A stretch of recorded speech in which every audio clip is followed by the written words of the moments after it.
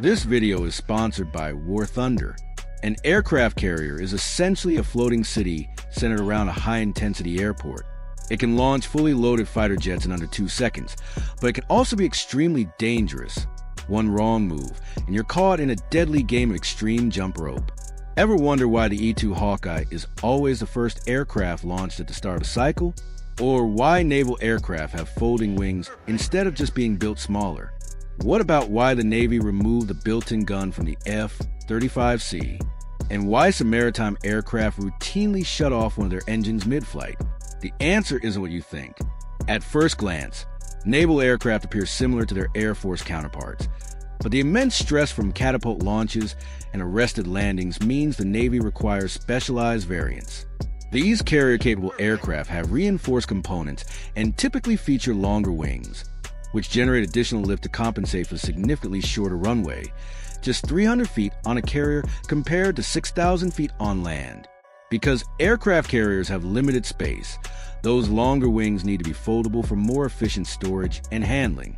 The E-2 Hawkeye serves as an airborne radar system, but why is it necessary when ships in a carrier strike group already have state-of-the-art radar, like the Spy one?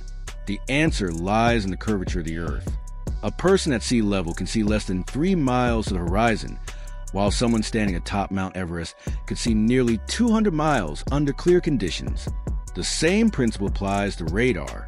When the E-2 Hawkeye flies at 30,000 feet, its radar can detect threats over 200 miles away and relay that data to the carrier strike group in real time.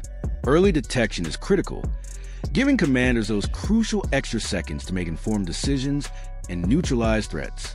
The E-2 can track up to 300 low and high altitude targets, including aircraft, ships, and missiles, within its surveillance volume of over 3 million cubic miles, earning it the title of the Eyes of the Fleet. You might assume the E-2 was launched first to provide early situational awareness before other aircraft take off, but the real reason is more practical. The E-2 is large and cumbersome, and handlers prefer to clear from the flight deck before operations get too hectic. Another factor is that the E-2 lacks an auxiliary power unit, APU, which means it must be plugged into an external power source while parked. Since only a few spots on the flight deck can provide this, the E-2 is catapulted first and recovered last to minimize logistical complications. Recovering the E-2 has its own challenges. There have been instances where arresting wires malfunctioned, leading to close calls. However, skilled pilots and the twin turboprop engines of the E-2 have prevented potential disasters, turning them into moment of pride for flight crew aboard carriers like the USS Eisenhower. Interestingly, if the Hawkeye's radome is damaged, it can be removed, allowing the aircraft to fly topless. Since the dome is mounted at the plane's center of gravity, its removal doesn't affect flight performance. Despite their power, aircraft carriers face their greatest threats from below, not above. A torpedo from a submarine can be devastating, as the ability to sneak up on a carrier minimizes response time. This is where the MH-60 Seahawk helicopter plays a crucial role. Though it flies in the air, it can detect submarines hidden beneath the surface using sonobuoys, specialized sensors dropped into the water to pick up underwater sounds. Some sonobuoys are highly advanced, deploying antennas and receivers after hitting the water. Beyond the carrier, maritime patrol aircraft like the P-8 Poseidon scan the seas for submarines. The P-8, unlike carrier-based aircraft, operates from land but boasts a combat range of 1,200 nautical miles. Similar to its predecessor, the P-3 Orion, it can deploy sonobuoys to detect enemy submarines and engage them with torpedoes and harpoon missiles. Interestingly, the P-3 Orion often patrol with one of its 4 engines shut off to conserve fuel, enabling long-range missions lasting over 10 hours. Aircraft carriers primarily exist to launch attack missions, not engage in dogfights.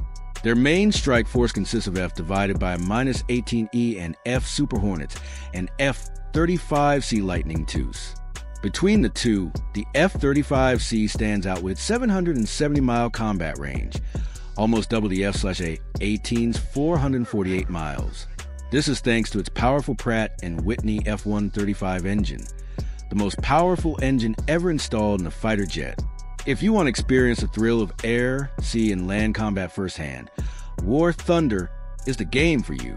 With highly detailed vehicle damage models, realistic physics, and an immersive combat experience, it offers one of the best military simulations available.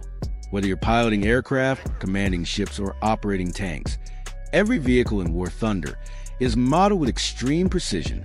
The X-ray view allows you to see exactly which components are damaged after every hit, giving you a strategic advantage in battle. Join over 70 million players on PC, Xbox, or PlayStation and engage in epic PvP battles. And if you're new or haven't played in 6 months, you'll receive a limited-time bonus package, including multiple premium vehicles, an exclusive vehicle decorator, 100,000 Silver Lions, and 7 days of a premium account. Click the link below to play War Thunder for free.